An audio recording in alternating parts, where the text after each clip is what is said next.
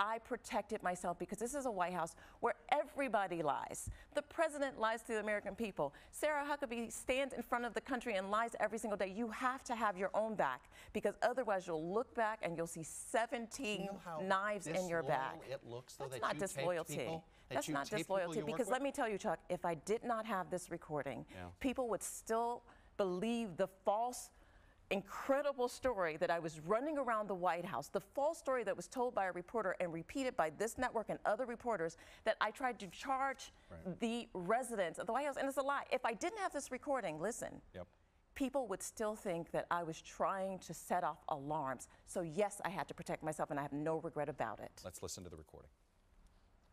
I think it's important to understand that if we make this a friendly departure, we can all be, you can look at your time here in the White House as a year of service to the nation, and then you can go on without any type of difficulty in the future relative to your reputation. How did you take that comment about your reputation? It's very obvious a threat. He goes on to say that things can get ugly for you. The Chief of Staff of the United States, under the direction of the President of the United States, threatening me on damage to my reputation and things getting ugly for me. That's downright criminal. And if I didn't have these recordings, no one in America would believe me. No one. So I protected myself, and I'm going to tell you, I'm so glad I did. Because now we can put to bed all those false rumors that one reporter stated and the false reports that were spread around by the media. All right, let me play the portion where you jump in and have a conversation with Mr. Please. Can I ask you a couple of questions? Is the president aware of what's going on? Let's not go down the road. This is a non-negotiable discussion.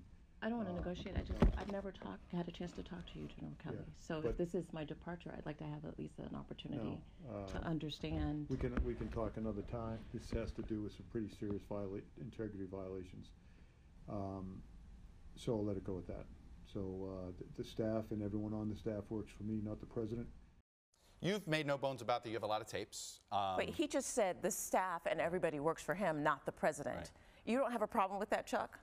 There's many White Houses, for what it's worth, many White Houses are organized that way, where the Chief of Staff It tells you that Donald Trump has no idea what's happening in the White House. He has no clue. Are you convinced he did not know that minute that you No, I know he knows, because I've talked to him subsequently.